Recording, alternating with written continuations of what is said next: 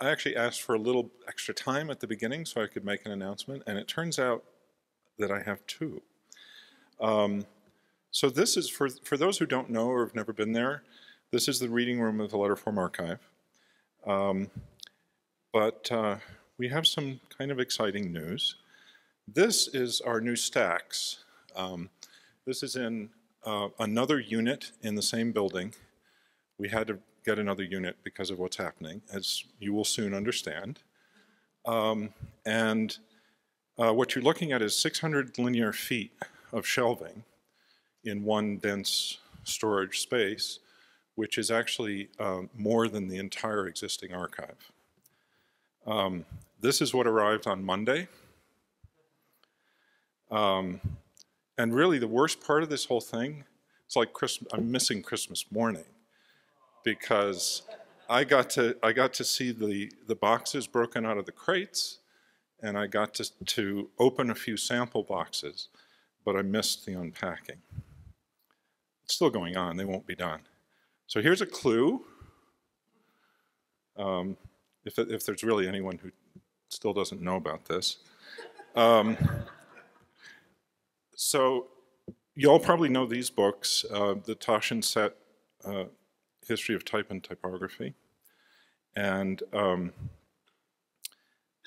these books have about 300 pieces. And it's a nice presentation. I mean, they give each piece 2 or 3 spreads, so they go into a little bit of depth, but I will tell you in a minute how many there actually were in the collection. This was in April when Stephen came to help me appraise and organize and get ready for making a bid.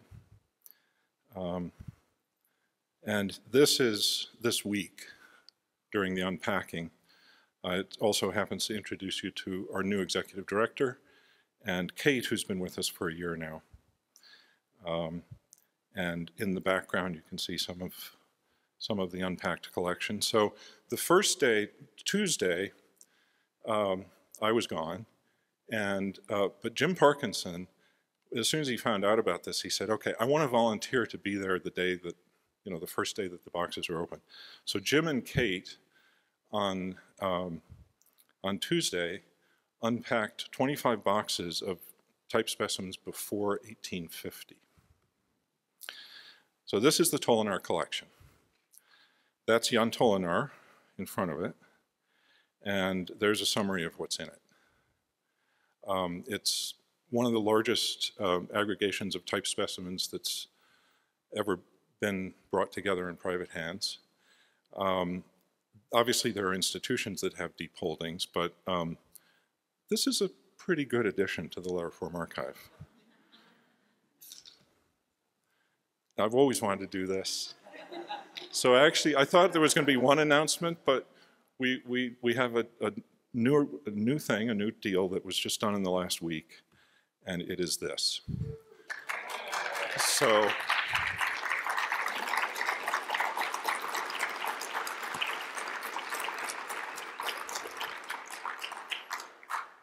thank you. The details are there. So the extended program will start in January. It's pretty much a clone of the New York program in terms of curriculum, with one significant change.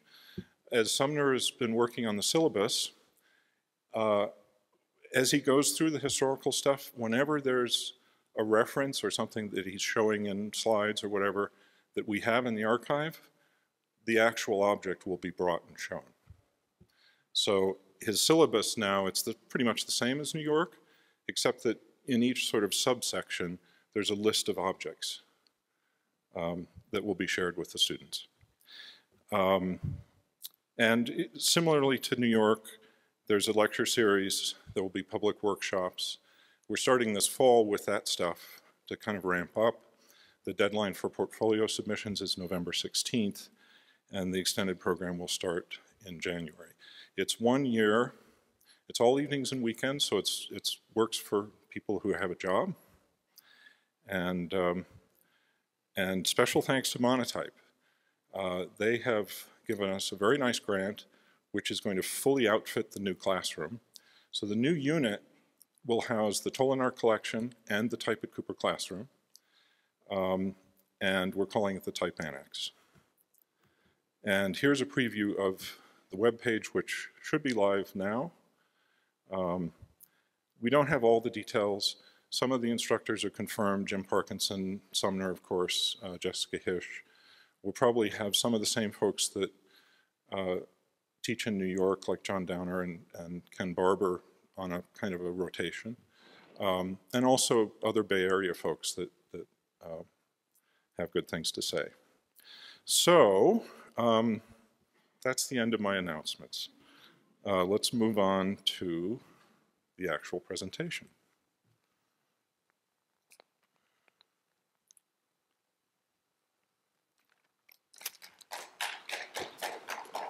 Thank you. Okay.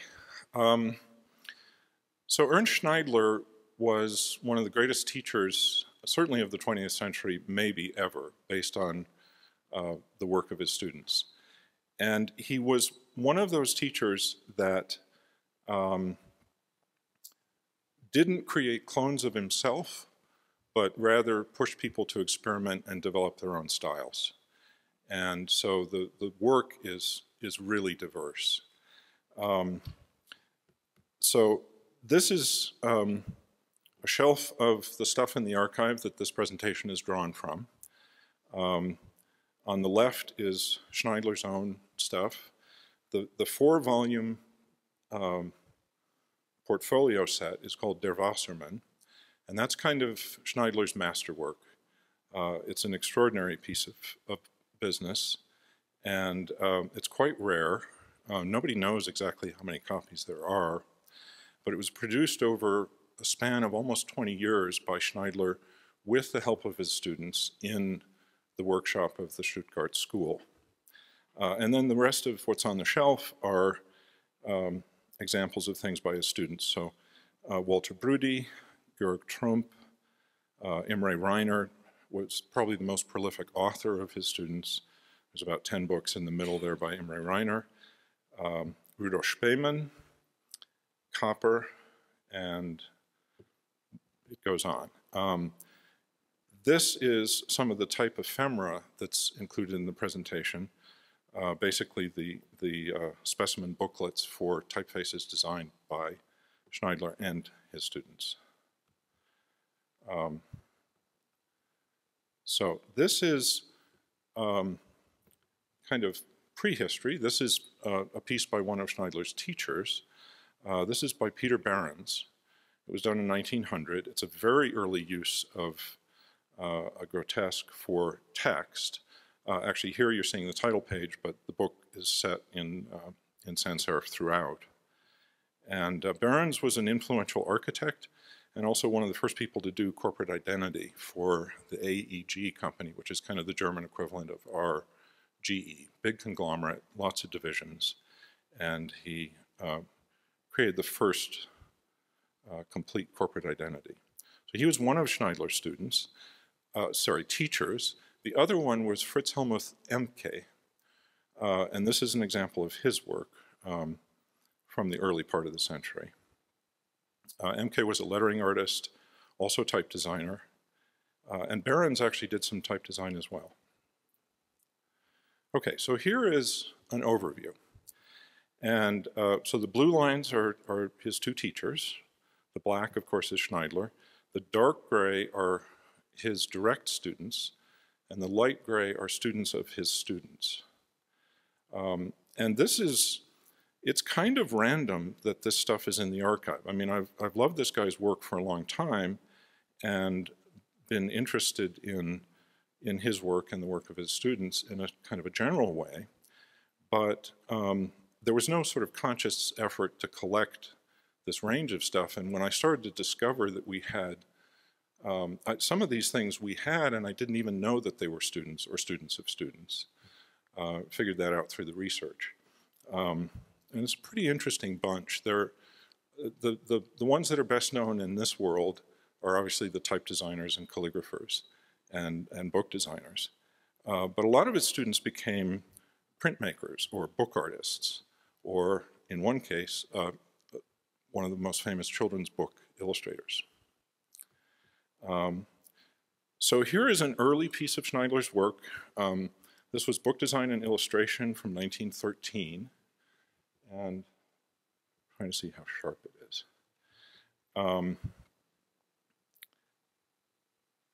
Not his fully formed style, and very decorative, which a number of his early book illustration commissions were.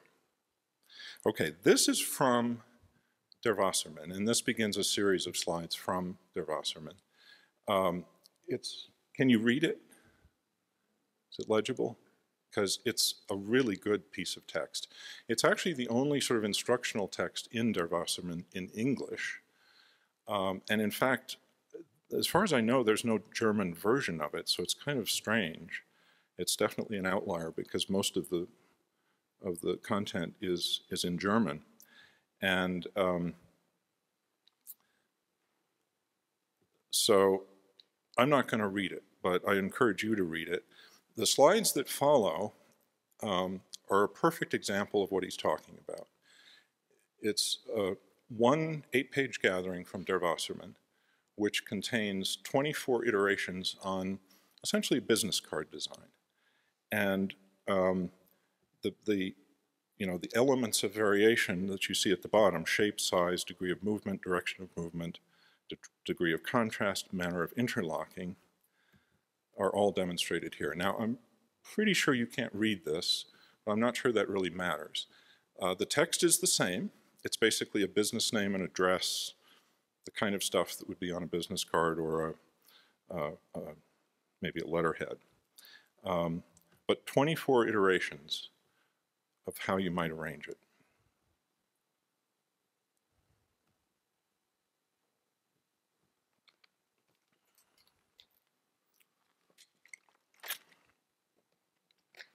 So this is typical of Schneidler's work and also his pedagogy. He encouraged a lot of iteration and experimentation, and you see this as a recurring theme in his work and in the work of his students. So there's the end of that. Now we're continuing in Der Wassermann. This is from the first of the 4 portfolios, which is basically typesetting and book design.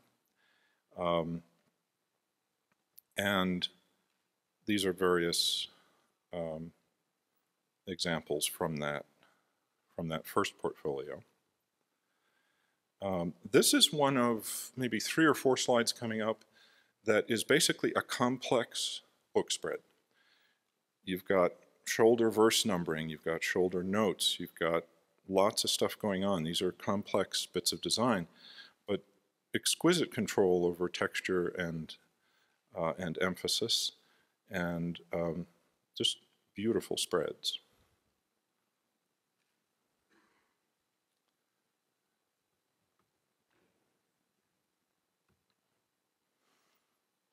It's another one. I think this is Bible text.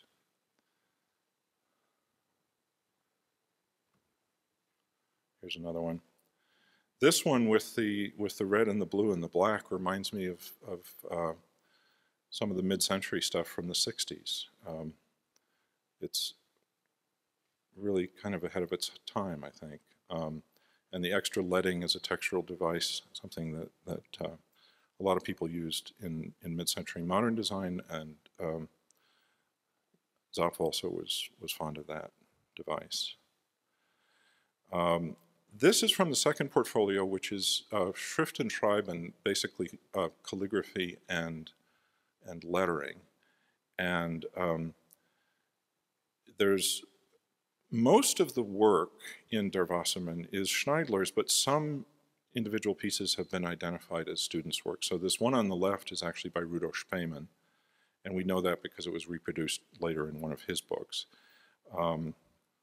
But for the most part, this is Schneidler's own work. Here's an exemplar of a sort of a humanist / rotunda, and it gives you a sense of the calligraphic skill in evidence here.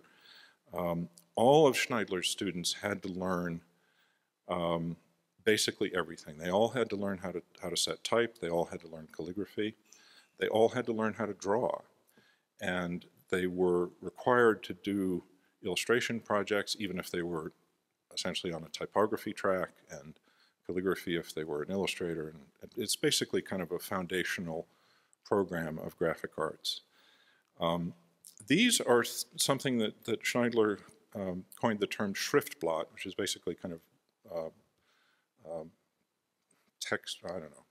Somebody who speaks German can help me. It's basically sort of word picture in a way. And they're quite abstract. He did a number of them, and his students also did them.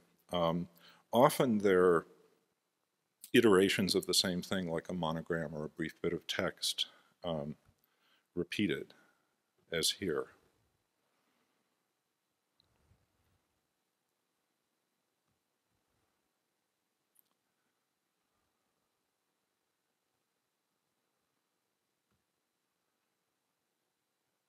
This is a fun one. This is just basically a calligraphic exemplar, but such a beautiful spread.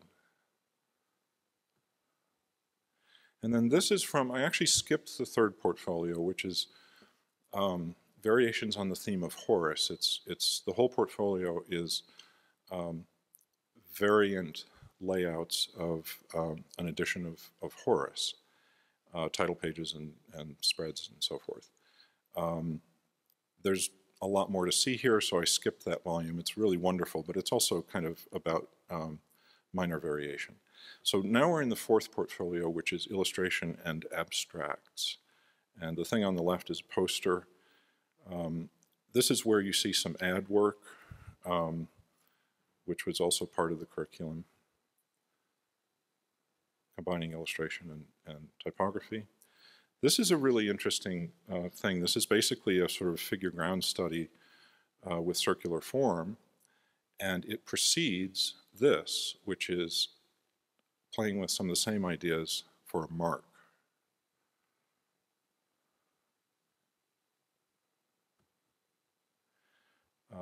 These are illustrations from one of his earlier illustrated books, not the same one that I showed at the beginning, but a quite similar one from the same period.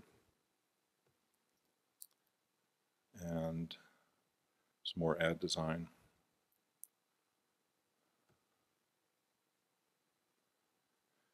So Der Wassermann was started in the late 20s or early 30s. And in the mid-30s, the existing sheets were packed away. He didn't consider it complete. And I think because of what was going on in Germany, maybe he felt it was wise to just kind of take it out of circulation. It was eventually released after the war as 4 portfolios. He'd originally intended it to be 5. Here's some abstract studies from that last portfolio. This is a really fun piece. This is actually an offprint from a German periodical, the Archiv de Buchgewerbe, and it's all about the Stuttgart School. This is the opening spread with the title page, and this happens to be the only piece in the archive that belonged to Schneidler. It has his book plate. Notice the 1927, which I think is pretty fabulous. And then this is what's in it. And there's a section at the beginning of this. There's about 2 spreads of German text, which I need to get translated, but it's pretty clear from the structure of it that it's kind of a pedagogical overview of the program. So I'm really looking forward to finding out what that says. The work itself is kind of typical of what's in Der Wassermann, maybe extends it a little. And it's also credited to the individual artists. So it's kind of cool because a lot of this is student work, and you know there's a list in the back, so you can tell exactly what's Schneidler's and what's student. This is not well known. It's apparently quite rare.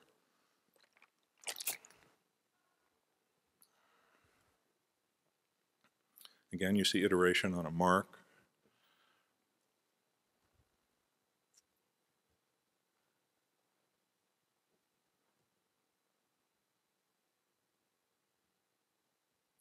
Okay, and this is the first of the type specimens of Schneidler faces. This was done for Shelter and Gaiseki in, I think, about 1920, maybe 1919, 1920.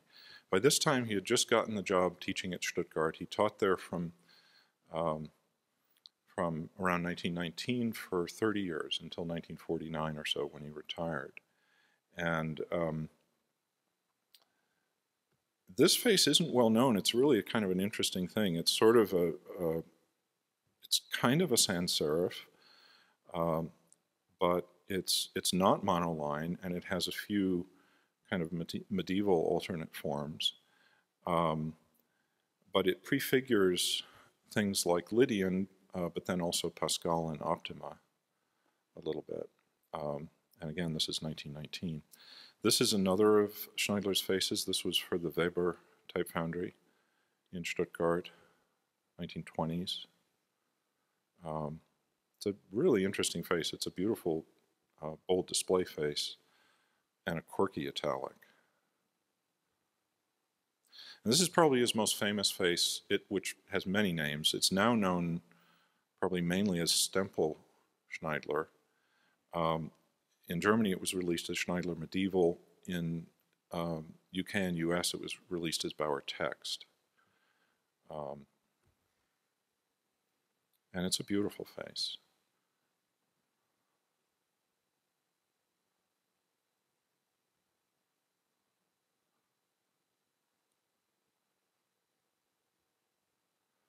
This is Legend, which was very popular for a while, especially in sort of suggesting, you know, what would probably in those days be called Oriental flavor, but it's a little bit reminiscent of Hebrew or Arabic in the edge pen forms, and so it was used for that kind of advertising quite a lot. This is a monograph on Schneidler that was done about 10 years ago in Germany. It was a small edition and didn't get very wide distribution, unfortunately. It's very good and has a lot of his working drawings for types and a lot of types that were never released. So these are two faces. These were actually released. Contrast and Graphique.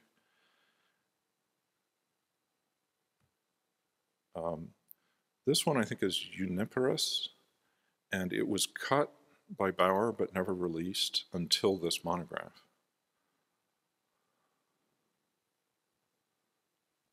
Okay, so now we're moving on to the students. This is probably, well, in a way, his best known student. It certainly, Brudi took over after Schneidler retired at the Stuttgart School and taught for another 20, 25 years. So he sort of carried on the tradition. He also did some typeface design, and but he was probably mainly known as a teacher. This is a book that he did, which is about 60 or 80 pages, and the entire thing is this EGB monograph. It's 60 or 80 pages of variations on one set of 3 letters.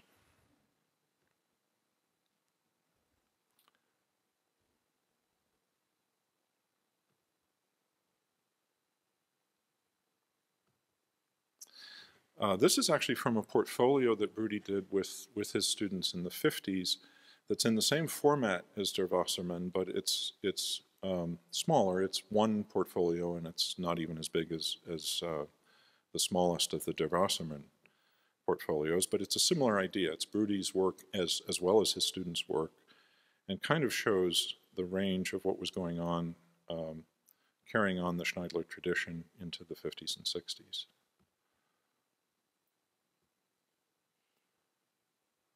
Oops.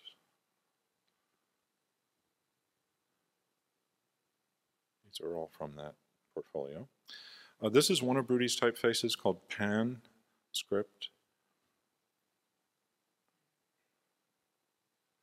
And then probably his best known face is Brudi Medieval, which not many people know anymore, but Berthold did well with it in the 50s.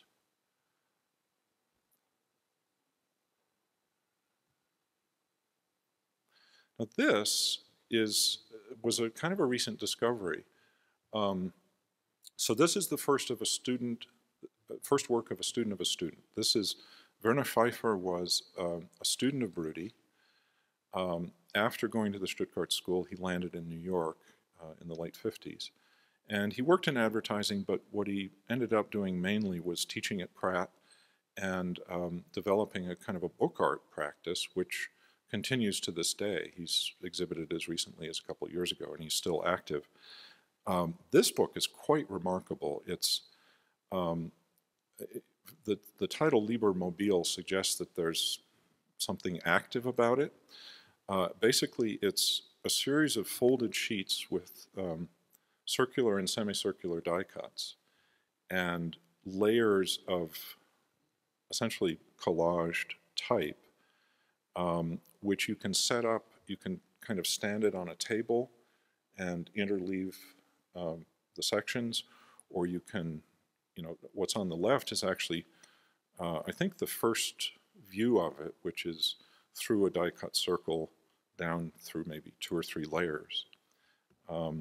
And it just kind of goes on, and you can recombine it endlessly.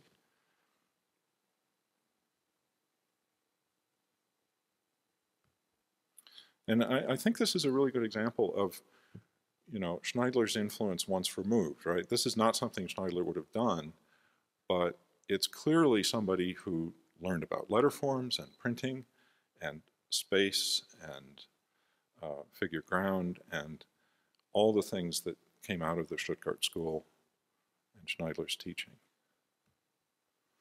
So this is a monograph about Georg Trump, the German type designer, also a Schneidler student. This spread basically, can't see the detail, but this is sort of a summary of his oeuvre.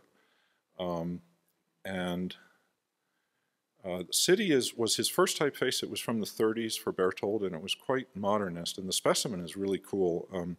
We didn't have it when I was doing this presentation, but we do now. It prefigures some of his later work, but it's also kind of the modernist moment. I like this better. I think it's more distinctive than Memphis and Rockwell and Beaton, some of the others that came out around the same time. This is also from the monograph, showing some of his work with marks and graphic design.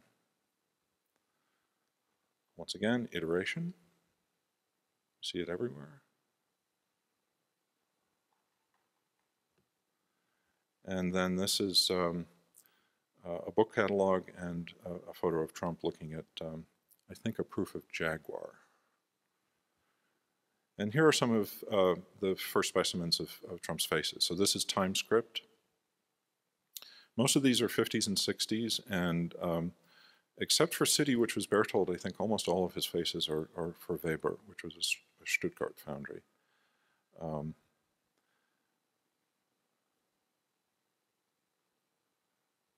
This is kind of a unique thing.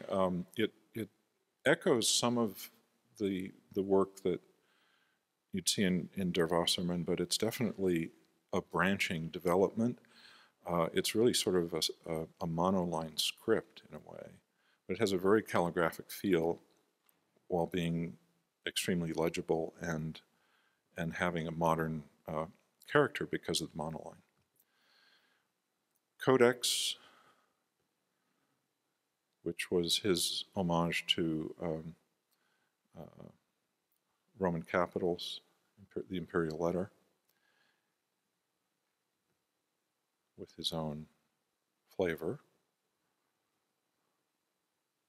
That's the thing, I'm just actually realizing now, I don't think any of Schneidler's work or any of Schneidler's students' work in type design could be called a revival.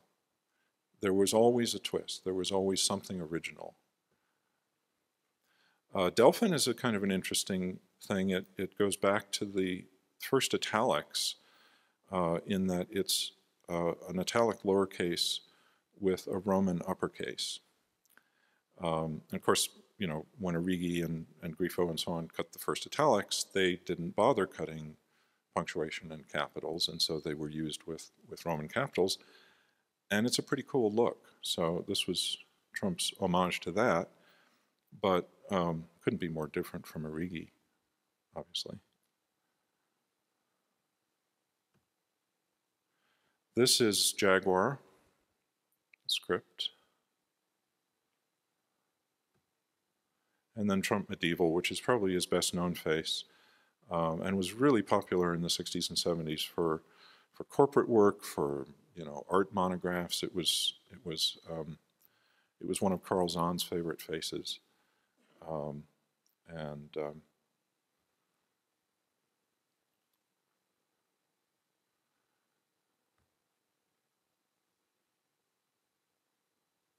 Too bad about the comb binding. It's kind of a cool, I mean, it's actually a beautifully designed specimen, but why would they comb bind it? This is the same period when Stempel started doing perfect bound ephemeral specimens that were, it's almost like padding compound. You look at it and it falls apart. I don't know what they were thinking. Some of it is that by now, even though they were producing the fonts in metal, the specimens were sometimes printed by offset. I think parts of this were printed by offset. Okay, moving on to Imre Reiner. This is a little book, little oblong book about yay big of initial letters. And it's got 3 or 4 versions of each letter of the alphabet in some kind of context.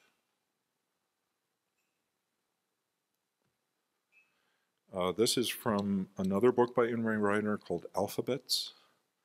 By the way, in fact, this was co-authored with his wife Hedwig, whose maiden name was Bauer, and she was a Schneidler student as well. So they worked together on a number of things.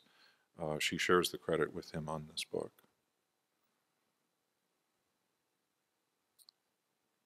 That's from the alphabet book, and I think maybe from the monogram book. There's a book of monograms as well. This one is called Lettering in Book Art, and it's pretty much what it is. And now some of the Reiner types. So this is Reiner Black,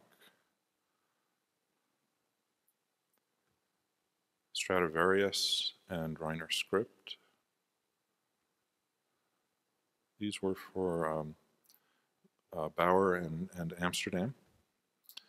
Here's the inside of the script one. And then probably his best known face is Corvinus. These pieces are examples from a portfolio specimen. It's basically a kind of a folder that has a booklet specimen in the front and then a bunch of loose pieces of examples in use. So these are actually, you know, the size. This is one shot. So moving on to Rudo Spemann, who was mainly a calligrapher. He did one typeface, but he did a lot of calligraphic book jackets, book titling, and in this case, entire books. This is a little series of sort of religious texts that were entirely hand-lettered.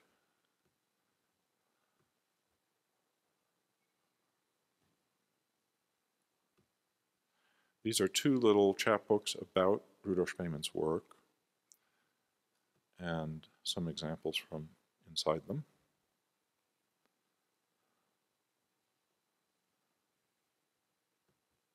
And this is his one typeface, which is called Gavotte for Klingspor in, I think, late 30s.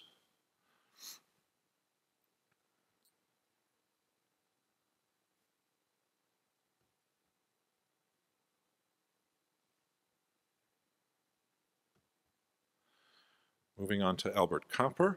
Kapr was, you know, he's a student of Schneidler. He not sure where he was from originally, but, you know, he went to school in Stuttgart, obviously. But he landed in Leipzig after the war, and it was in fact by choice. He was a communist. But he was a great book artist and teacher, and Leipzig has had a long tradition of excellence in book design, and the Leipzig Book Fair goes back like over 100 years. And even during the Cold War era, it was one of the bright spots behind the Iron Curtain in terms of book production and design and type generally. They had issues. There was only one foundry in East Germany, and they had limitations in terms of materials and so on, but they did really quite good work. And he was a very influential teacher. So these are examples of his calligraphy from books. Actually, this one, the one on the left is a woodcut, one on the right is lettering. This is obviously the end papers of one of his books. And he was a pretty prolific author too. He wrote, I don't know, 6 or 8 books, including a really good biography of Gutenberg and a big instructional text on typography. So this woman, Hildegard Kürger, was a student of Kapr and taught after he did, or I think with him and then after, at the Leipzig school. This has always been one of my favorite calligraphy books. It was recommended to me early on, and it has a very typographic sensibility. It's not artsy-craftsy at all. It has wonderful basic instruction in figure-ground relationships and the geometry of letters and so on. But the best part of it is that Kürger's interpretations of the classical scripts are very clean and modern. So whereas a lot of calligraphy books, especially American and British ones, take Chancery cursive and make it look like it did in the Renaissance, what Kürger did is to bring them into the 20th century. And it's a solid book of instruction in calligraphy, but it also has a very modern sensibility and beautiful design. Okay, this is a monograph on the work of Gert Wunderlich, who was another student of Kapr and also taught at the Leipzig school. His most famous typeface was called Maxima, which is kind of in the Helvetica universe realm. It was the East German typo art version of that style. It's actually beautifully done, and it has some unique characteristics. Nobody knows it because the typo art faces that were done in East Germany are virtually unknown now. Does anybody know if any of that stuff has been revived? Yeah?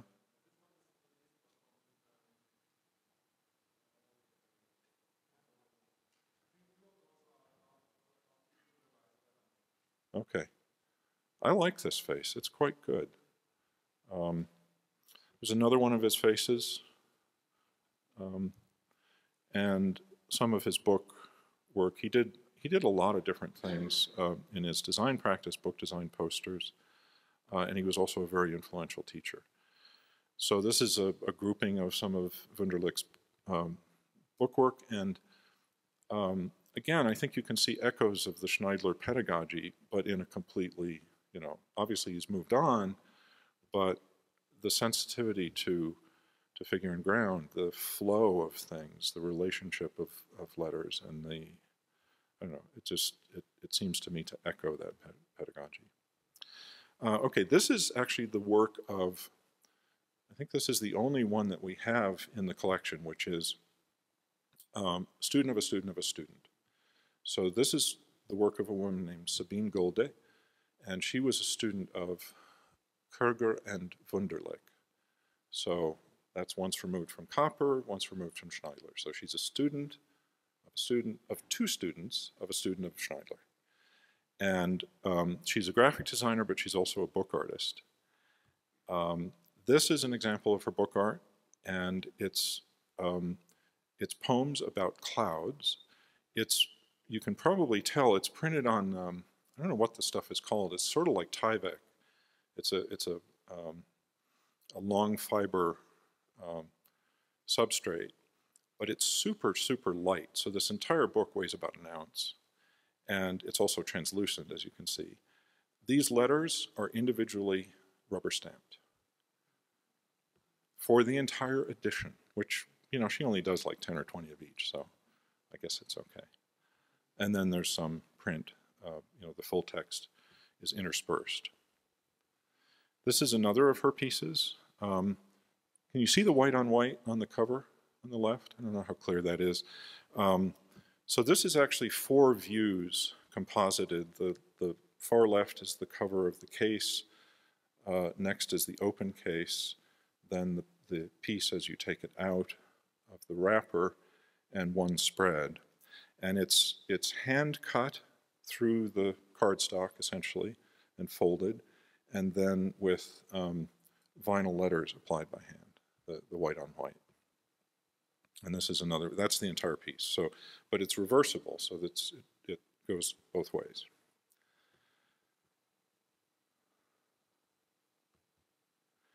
This is one of Schneidler's direct students, Hop Grieshaber, and he was primarily known as a printmaker.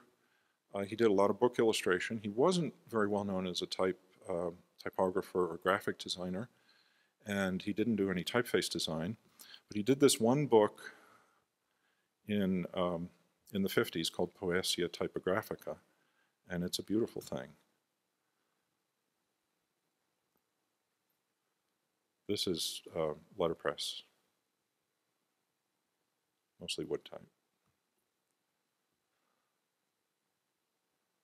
And black overprint. So some of them, I've never actually tried to count the passes, but it's all black and it's all direct from letterpress. So in some cases there's 3 or 4 passes. Okay, why is the Very Hungry Caterpillar in a Schneidler presentation? Because Eric Carle was a student of Schneidler. Eric had a really interesting trajectory. He was actually born in Germany. His parents brought him to the US before the war and back to Germany before the war. Think about that for a minute. So he was in Germany, in Stuttgart during the war, and he went to the Stuttgart school after the war and studied with Schneidler for 4 years. This is the book about Eric Carle's work and a photograph of Schneidler from that period, so late 40s, during the time that Carle was studying with him. These are some examples of Eric's student work from the Stuttgart School. And this is the personal connection, because these are books that I published of Eric Carle's in the 80s when I had a publishing company. And the only reason, you know, he had published The Very Hungry Caterpillar in the 60s. And by the way, The Very Hungry Caterpillar is the best-selling children's picture book of all time. The last I heard, they were up over 40 million copies worldwide. It's, you know, children's books translate easily, so has an effect, but it was just a remarkable, that was his first book, I mean. But it's a perfect example of how he thinks and the concept. All of his books have a unifying concept and a very strong idea behind them. And but the interesting thing is that he was published at the time by Putnam and Harper's and all the major publishers. Why would he agree to be published by my little picture book studio? Because I knew who Schneidler was. We bonded over Schneidler. I helped find him a copy of Der Wassermann. And the other thing is that I promised to print his books with more care and better quality than he was getting. And he was very sensitive to these things because he was a Schneidler student. He knew what good printing was. And what Putnam and Harper were giving him in the 80s was crap. So anyway, we published about 10 of his books. This is a trade show sign that he did for us. And the collage is sort of typical Eric Carle. And by the way, the technique that he uses is really kind of fun. He developed this pretty early on, and it's been a consistent style through most of his children's illustration. What he does is he takes plain white tissue paper and then prepares it. Splatters, paints, dry brush, everything you can think of to apply color to plain tissue paper. He creates these full sheets of patterns and colors, and he has flat files in his studio with like 40 drawers. It's a spectrum flow, right? Each is a color. And so when he starts to do an illustration, he basically will sketch it out, and then he goes to the drawers and he picks the colors and cuts the tissues that he's made and makes the collage. So the PBS, those are kind of cool letter forms, but I want to point out that the Picture Book Studio is hand cut from black paper. This is a guy who knows letter forms. You don't see it in his work generally, but he was a Schneidler student. There you go. Thank you.